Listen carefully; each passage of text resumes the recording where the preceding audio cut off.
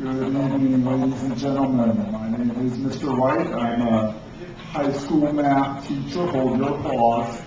Yeah! Okay, thank you. I'll take it anyway.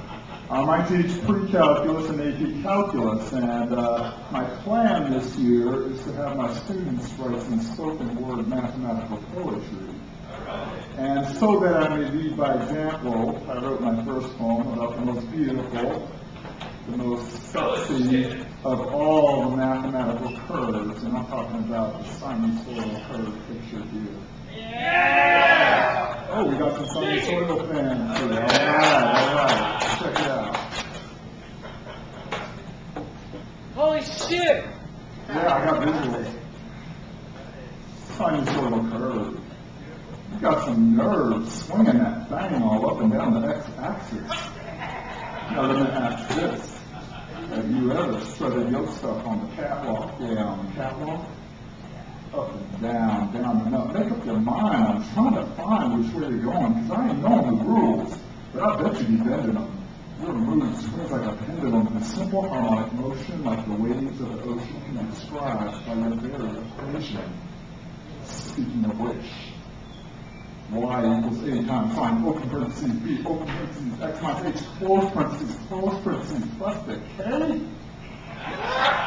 The equation's got some size, man. You get most men the highs, men.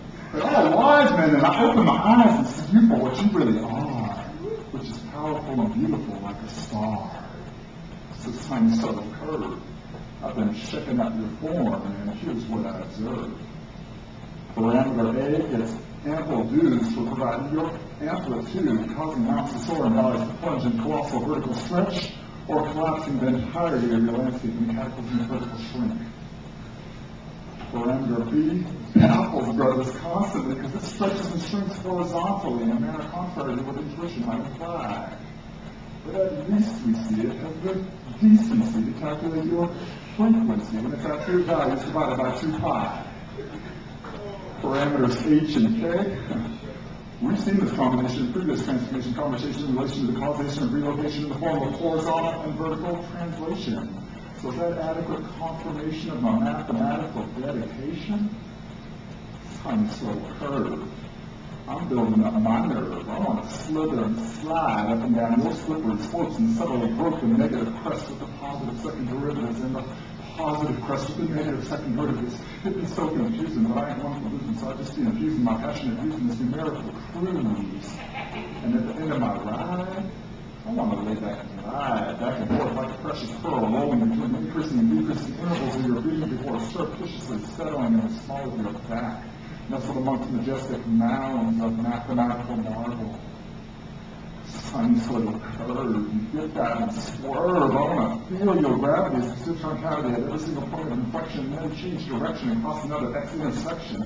My initial objection given away to affection, because I feel such connection to your mathematical perfection. Ooh, I just got an erection. I got what you deserve. The rest of the schools, they don't get your appeal, but every time we get close to the, I come appeal. I know those big implants, your domain is all real. So can I get into your range? Holler back, what the deal? Thank you. Yeah, that poem obviously was for the ladies who knew that could be so sexy. I thought that was for me! And you. For all the math lovers in the house this evening. I got one more short poem for you here. And let me just say about that last one, I am going to clean that up before I use it in my classroom because I don't want to be that teacher that you read about in a paper sometime later.